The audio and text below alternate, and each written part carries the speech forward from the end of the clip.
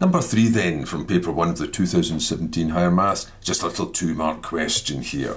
You're given this expression for y, and you have to find the derivative. Well, you should recognise that straight away. It's a chain rule. It's a function of a function. There's an inner function, and there's something happening to that. There's an outer function.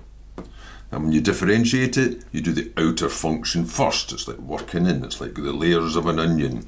You start with that power 12. Differentiating that, it would be multiplied by the power, take 1 off the power. Then you look inside. What was inside it? It was a 4x minus 1.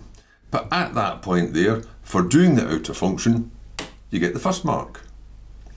Now, you multiply that by the derivative of the inner function, which is a 4.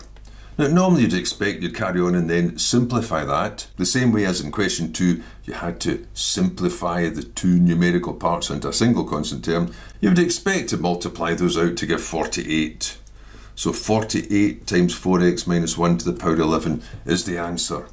However, and you're not to know this, here, as soon as you say times 4, in other words, knowing to multiply by the inner derivative, all the marks are gone, so there's no marks left for the last part. But you can't assume that'll be the case. There's been plenty of times in the past when it's said the final marks for multiplying and simplifying the answer. In this case, however, you didn't need to go as far as this. You'd have got 2 marks if you left it as a 12 there and a 4 there.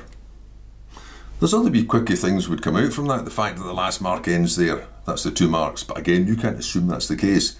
If you then went on and made a mistake and said something like, oh, that's 16 times 4x minus 1 to the 11, which of course is completely wrong, you wouldn't be penalised because there were no more marks to be had. So there were no more marks to lose. Oh no, not lose. There'd be no more marks to fail to achieve. However, if you put that without any working, then you would get 0.